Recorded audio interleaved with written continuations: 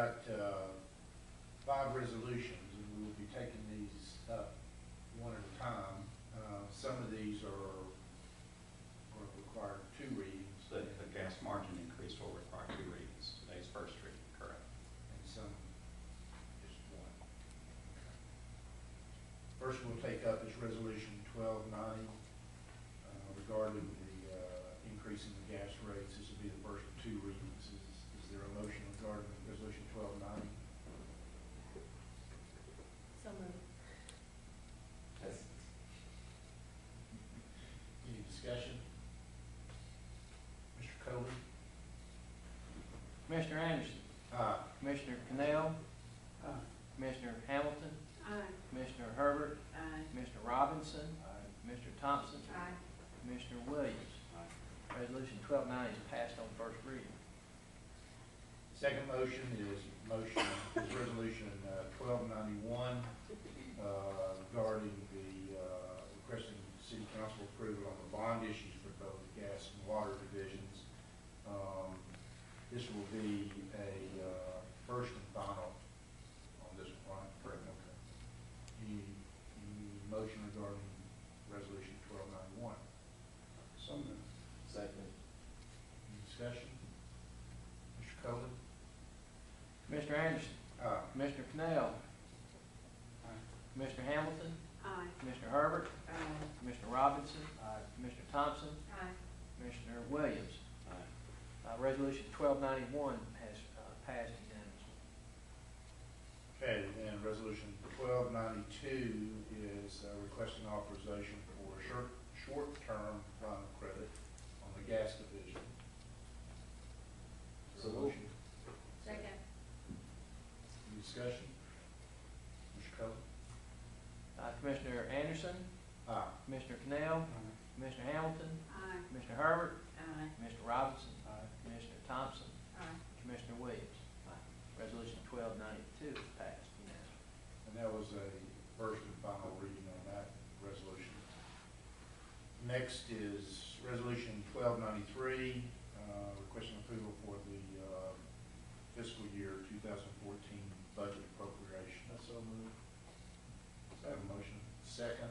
Any discussion? Mr. Cole? Commissioner Anderson. Aye. Commissioner Cannell. Commissioner Hamilton. Aye. Commissioner Herbert. Aye. Commissioner Robinson. Commissioner Thompson. Aye. Commissioner Williams. Aye. Resolution 1293 is passed unanimously. Resolution 1294, requesting approval for fiscal year 2014 commitment appropriations. Second. A motion and a second. Any discussion? Mr. Cole? Commissioner Anderson. Aye. Commissioner Cannell. Commissioner Hamilton. Aye. Commissioner Herbert. Aye. Commissioner Robinson. Commissioner Thompson. Aye. And Commissioner Williams. Aye. All right, resolution 1294 is passed unanimously. I have a quick question after the fact. The bond issues, what's the timing on the 2 bond issues? I anticipate right now, Commissioner, probably going to council late summer with an early fall sale. We have flexibility in that regard. We can go sooner if need be. But that's what I'm thinking about right now. Okay. Thank you. Thanks, Mark. Resolution 1295 is a resolution recognizing the 80th anniversary of TBA. Commissioners, this did not come out to you in the Friday packet because we just became aware of it late last week. There is going to be a ceremony tomorrow at TBA recognizing them for their 80th anniversary, and I've been asked to come and speak on behalf of KUB. And when Commissioner Anderson and I were talking about it, we thought it might be nice for this board to consider a resolution that I could take and present to the TBA board tomorrow when I'm there. You have the resolution, but I think Bill Coley is prepared to read it aloud if you would prefer that. Did everybody have an opportunity to read it? Did anybody feel a strong need for Mr. Covey to read it out loud? If you wanted to read it out loud, raise your hand.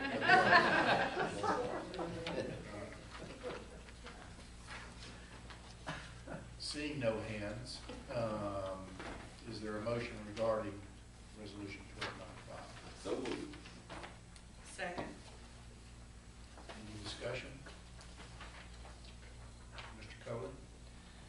Commissioner Anderson, Aye. Commissioner Cannell, Aye. Commissioner Hamilton, Aye. Commissioner Herbert, Aye. Commissioner Robinson, Aye. Commissioner Thompson, Aye. Commissioner Williams. Aye. Resolution 1295, recognizing the 80th anniversary of TVA, is passed unanimously.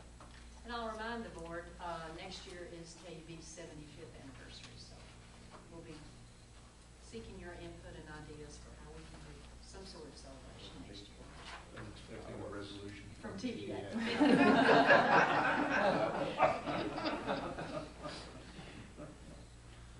All right. Let's see where we are now. President's report. Yeah. As you know, we've had a couple of severe summer storms, and through those storms, we've spent a lot of time and effort to try to improve our operations, but also to improve opportunities to communicate with our customers, not only about the status of the larger storm, but about estimated restoration times for individual customers. I want to recognize Dawn Mosty. She has presented to you a couple of times on this, but we're getting ready to roll out the implementation of our new communication plan, and I thought you'd like to be aware of it. Afternoon. Last year, we did provide a preview of some upcoming customer communication enhancements. And so today, what I'd like to do is give a brief overview of what are specifically those features. And the heart of the presentation today will be a demonstration using the iPad. We'll go to the enhanced outage map as well as our new mobile site and kind of give you an idea of how that works. And we'll finish up with sort of the next steps from a communication perspective as well as what's down the road as far as enhancements. If I could take you back to June 2011, which was the largest outage, and it remains so, in KUB's history. At the peak of the storm, as you all know, we had 127,000 customers without power, or approximately 200,000 electric customers.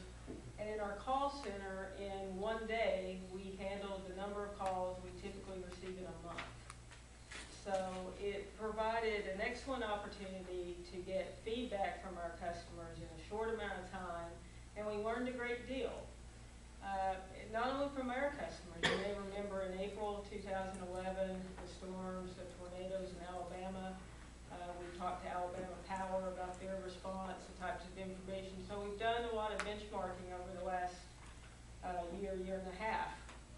And the proliferation of cell phones and technology has really changed our customers' expectations with regard to the tools that we use to communicate with them. They want specific, immediate information.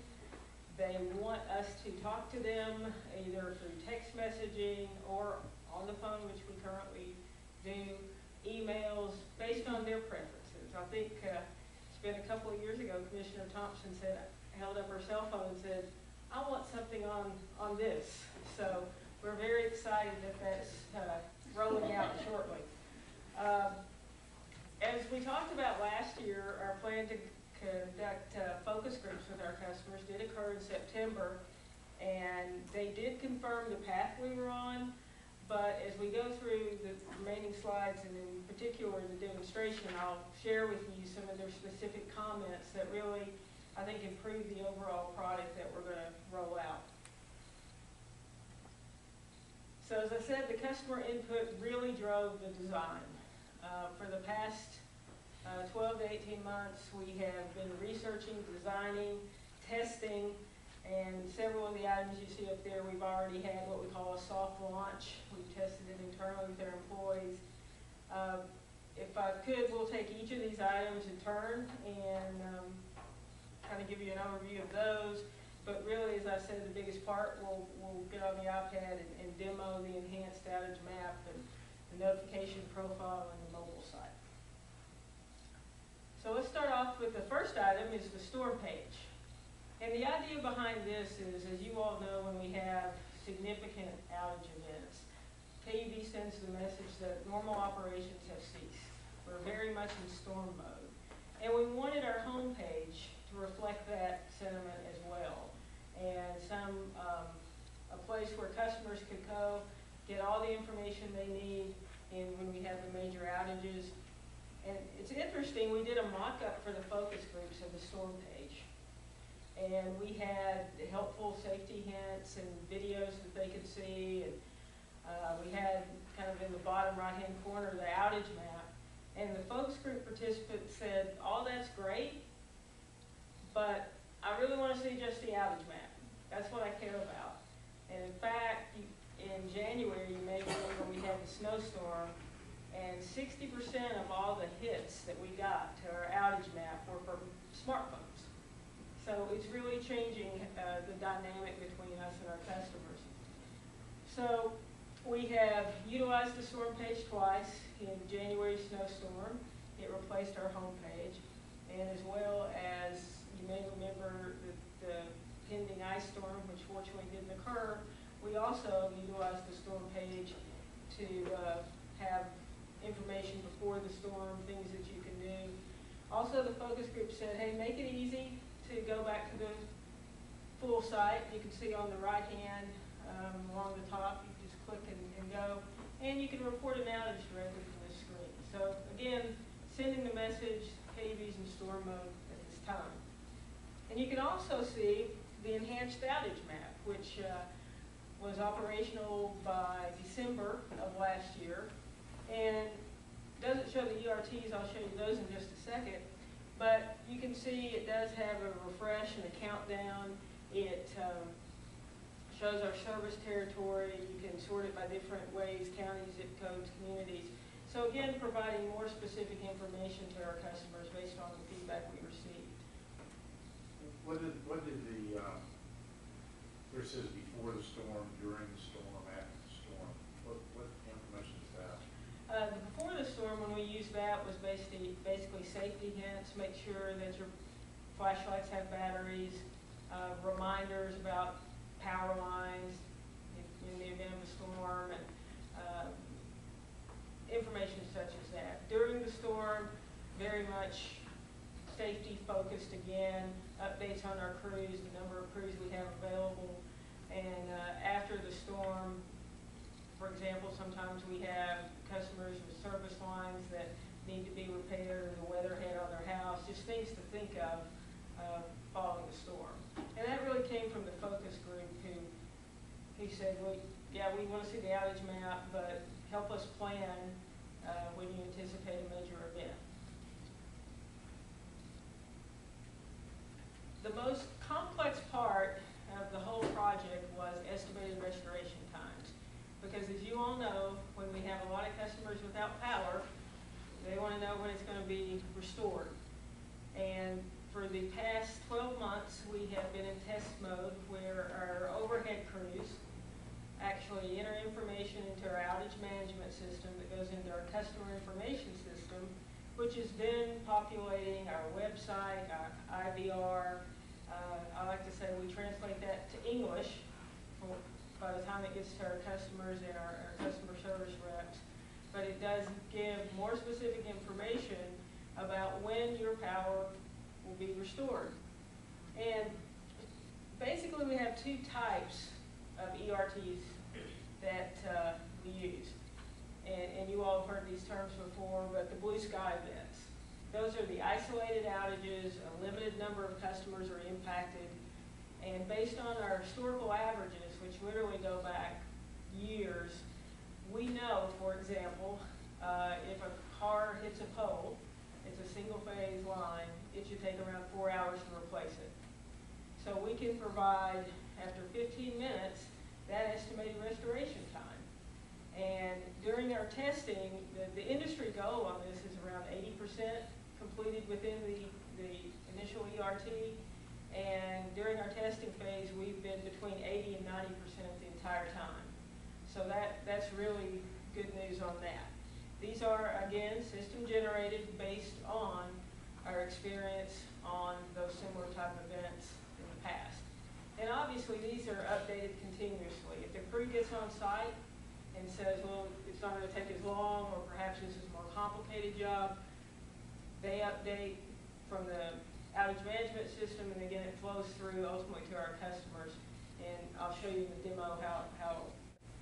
And contrasting that with the major storm events, such as this past January or June of 2011, these are where we have widespread outages, numerous customers, usually multi-day events, and just due to the complexity of the situation, we can't immediately send out an ERT. We need to get our folks on site. We want to be as accurate as possible, but we can send out those messages at that time that indicate from a planning perspective whether this could be a 2-day event, a 3-day event. Because customers understand the feedback we got, because we understand when you have 100,000 folks without power, but we really, from a planning purpose, can you leave, should we leave? And that's what we'll do initially. And again, as those crews and damage assessors in the field, those will be updated accordingly. And now we'll run the demo.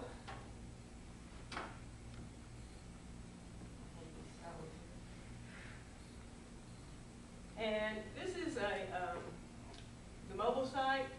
It's actually in test mode, so it's going to be a little bit slower than in production, but and we'll come back to that. But if we could, you can see down at the bottom of the screen, we can click full site, and it should pull that up. Let's see if I can log in here.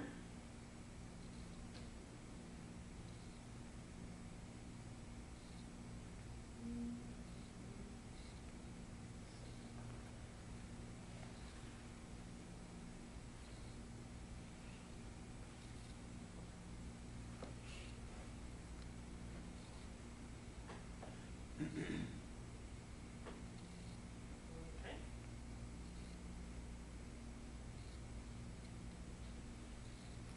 All right. We go to home page. Let's see that. And again, we're very much still in test mode here, but if we wanted to, for example, pull up bill dates, auto pay.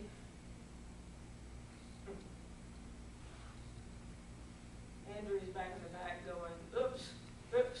Okay.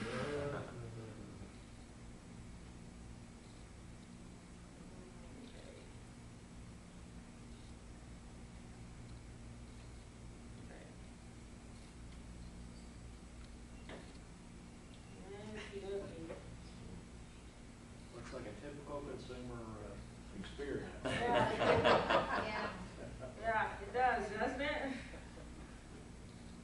Okay.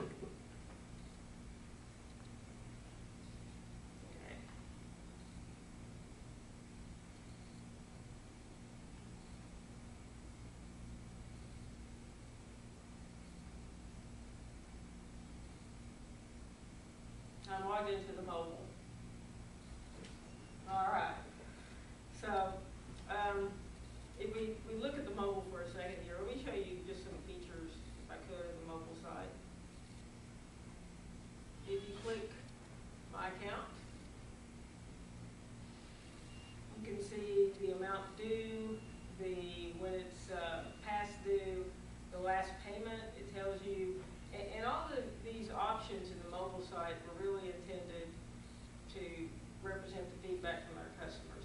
You know, mobile sites aren't typically cluttered. They want 3 or 4 options where you can go in and make the payment. So, and we can also put messages as you see on the screen. Make the payment, amount due, when it's due, the payment date, payment amount, and also we've added, if I wanted to make a donation to Project Help, $10, close that out, and I've already got my checking account set up, and you can see it asks me, is all this information correct? It says no bank because it's in test, but it would have the name of the bank, and you see my Project Help donation. I would just submit the payment, and there's my confirmation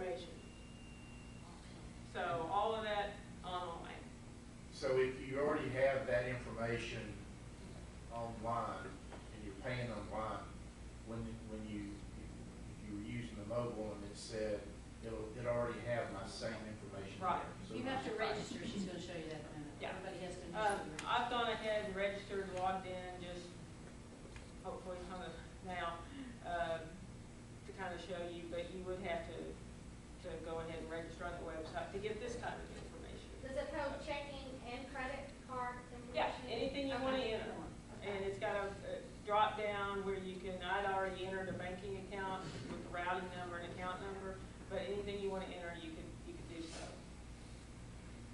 So from this, let me show you another feature here. We want to look at the outage map.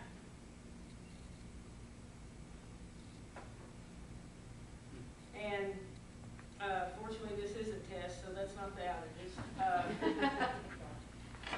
And if you look northeast, Granger County there, the big purple dot, all I have to do is kind of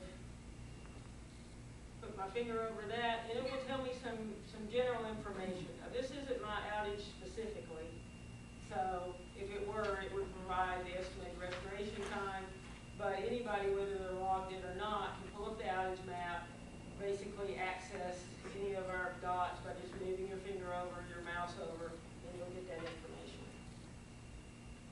So if I wanted to check my status, it knows where I live, and it can tell me, hey, outage reporting, my address, when it was reported, what the ERT is, 6:30, total customers impacted. And this is what is updated continuously as our crews get more information in the field. And I could go in there, if I have multiple accounts, it would ask me which address that's for. So just zeroes in right to my location. And you do have to be logged in to get specific information for your address and your outage. One of the reasons we did that was for security. We don't want people to know that your house is without Right. power, thus you're not there. So you have to log in to get your specific restoration time information. I can also, if I want to report an outage, go back to the home screen. And it knows that where I live, I don't have wastewater. KUB doesn't run wastewater up there in East Knox County, so you can see that's grayed out. But everything else, whether it be a private security light, electric, gas, whatever, I can click on that and basically report the outage, and again, it goes right into the system. Is that gonna be the preferred method of reporting versus calling? Well, I think we have 70,000 registered web users. So when we talk about the communication plan in a minute, that's the group we really want to be aware. We think that they will be the first to really jump on this. We realize there's always going to be a segment of our customer base that wants to talk to us, and that is not changing. We will be there. But we do think this is a very kind of straightforward, easy way to report an outage. You get immediate feedback from confirmation. So when there is a storm, will, the recording comes on, will it let people know? Because the reason I even said that is when a storm went, I was in my car on my cell phone because my electricity's out and I didn't have a phone in the house. Yeah. So if when I called, I didn't have to wait. If I would have known to go to that website, I could have just gone right there on my phone. And then when people were calling me saying, hey, my electricity's, I just said, go to this website on your phone. Only if you have data plan for your phone. I mean, Exactly. some of us just have to flip with no data plan and we can. Yeah. It's gotta be a smartphone. It has to Get be a smartphone, yeah. Exactly. And for future generations, they don't ever use the phone, they don't ever talk, so, the customers coming on later, they're gonna definitely use it. This is the outage map, just to kind of show you how it works in the full website. Very similar to our mobile site. Same features, you can look at any outage, kind of see who's impacted, check my status as well. You'll see that when I click that, of course, the outage. So it's very, very similar information.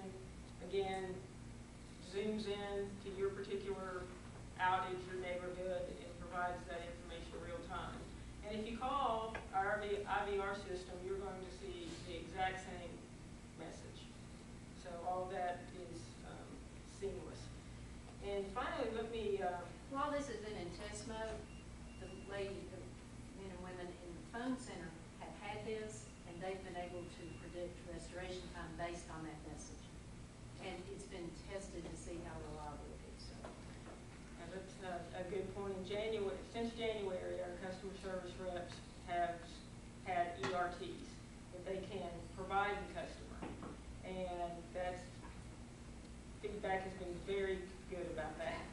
And so this will enable the customer just, if they don't want to call in, go right to the website, IVR, whatever, and they'll get the same information about their specific outage.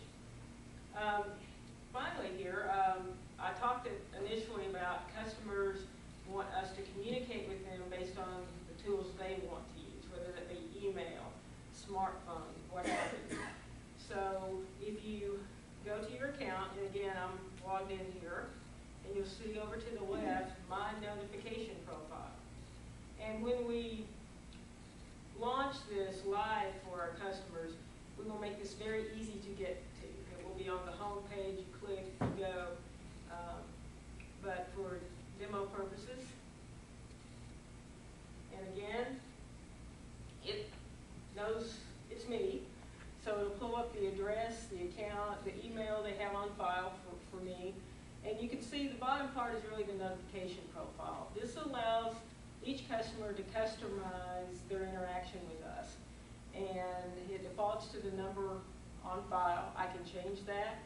I can receive information, text about my bill, about my outage information, vegetation management programs in the area, and construction programs.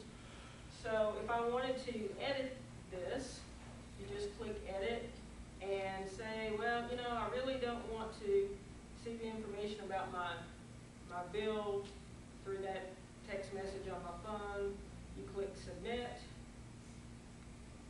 and we know don't send text to that phone about your bill, but say I want it on my email account. And you can add as many of these as you want. Add notification. You would just click email. It's going to default to the email that's on file, but I could change that if I wanted to. Click my bill, submit, and I would receive an email when my bill is ready. So that's how that works. Again, what types of information do you want to receive? What tools do you want to receive? And what devices do you want to receive those on? So, like I said, everything is sort of in a soft launch mode. We will be rolling out the website live, the mobile site live in June. So our next steps are the communication plan. And we'll flip back to the PowerPoint.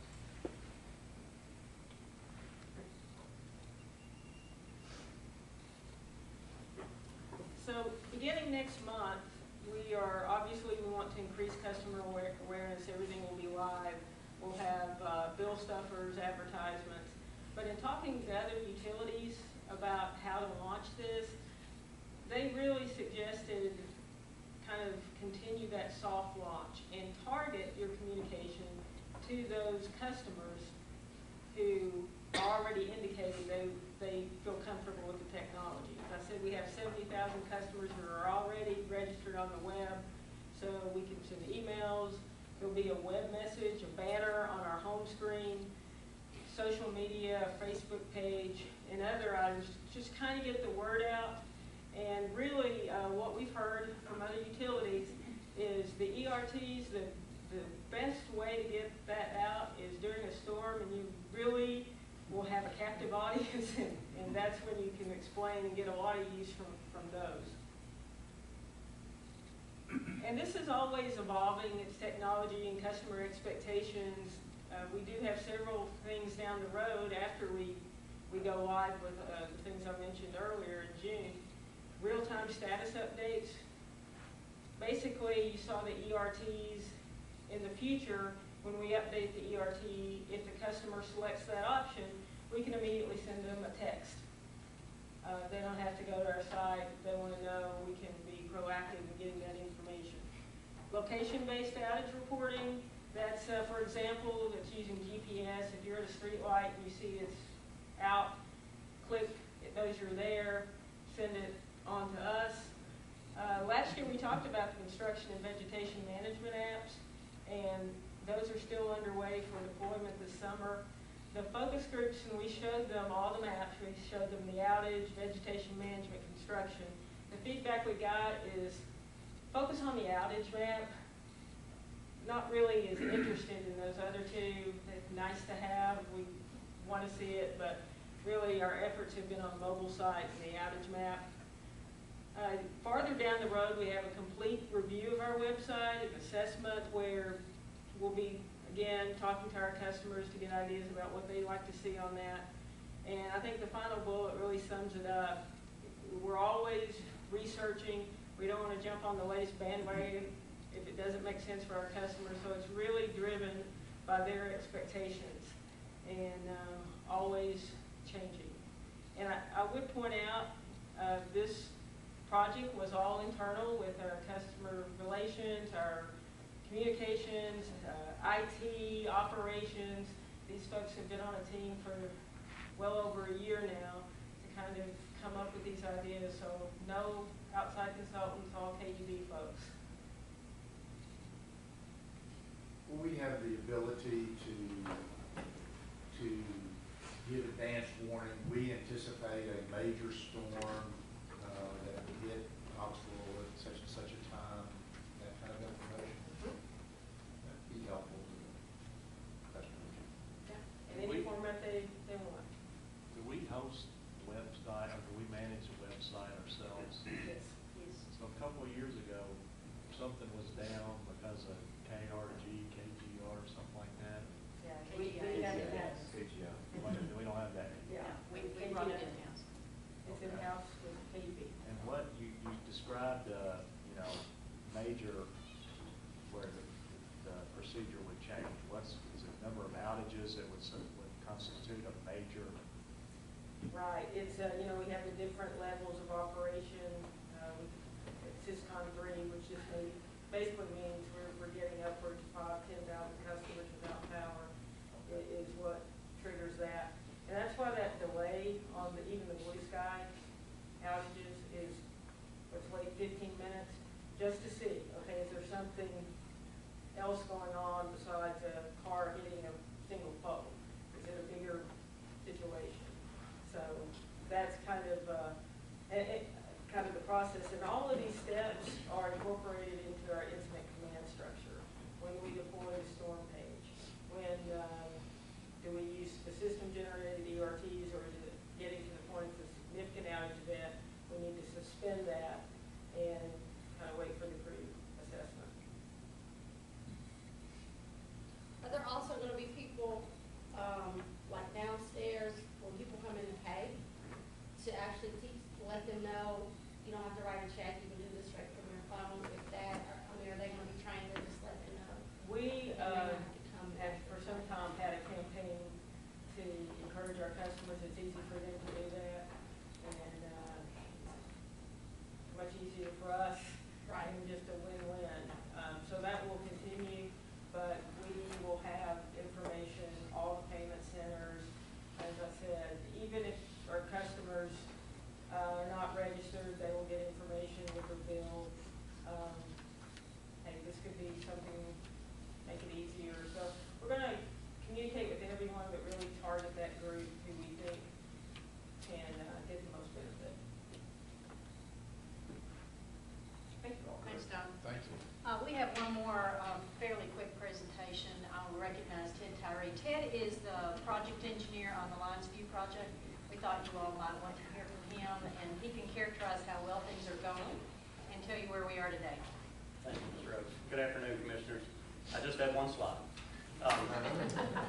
Let me remind you, we're working this project a little bit differently in that it's being done in a series of sequential or rolling construction zones. We started on the east end and are working to the west. I'm pleased to report that we finished Zone 1 today. Earlier this week, we wrapped up our utility tie-ins, and completed the temporary pavement that needed to be done. This morning, we moved the barricade, the traffic control barricade closure and police officer on the east end from